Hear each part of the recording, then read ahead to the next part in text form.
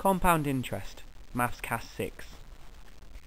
Compound interest is a question which usually comes up in the calculator paper.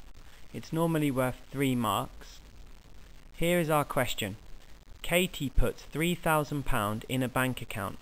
She receives 4% compound interest for 3 years. What will she have in her bank? Firstly, we will try and understand what the question is asking us to do. Well, Katie puts £3,000 in her bank account, and every year she gets 4% interest, so it goes up by 4% each year. It does this for 3 years, so we want to work out how much money she'll have at the end. The money's going up by 4% per year, so we start with 100% and we add on 4%, therefore we have 104%.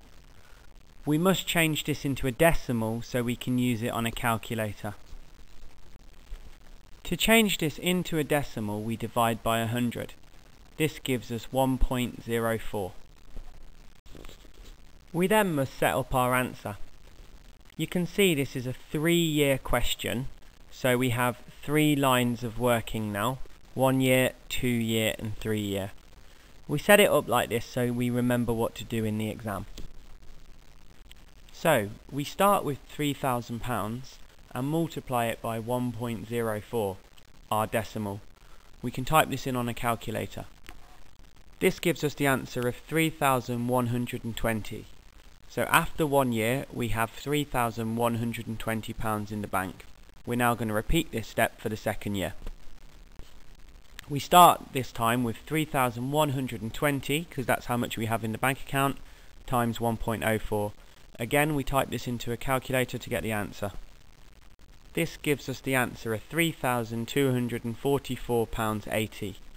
On a calculator it will just say 0.8, but because this is money we write 0.80, which is 80 pence. We now repeat for the 3rd and final year. We start with £3,244.80, times it by our 1.04, type this in on a calculator.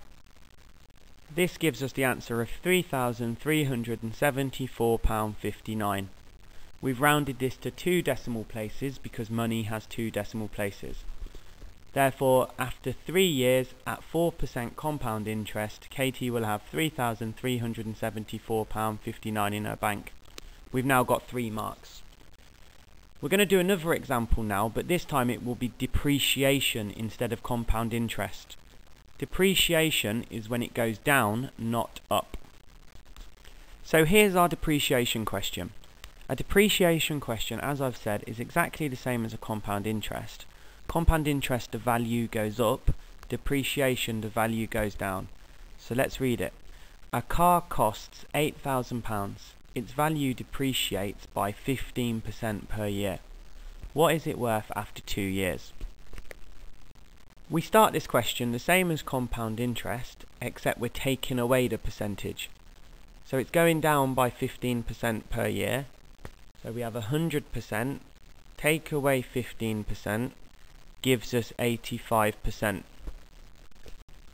As a decimal, divide by 100, this is 0.85.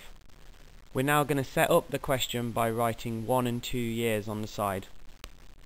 So in our 1st year, our sum is £8,000, the cost of the car, times 0.85, our decimal.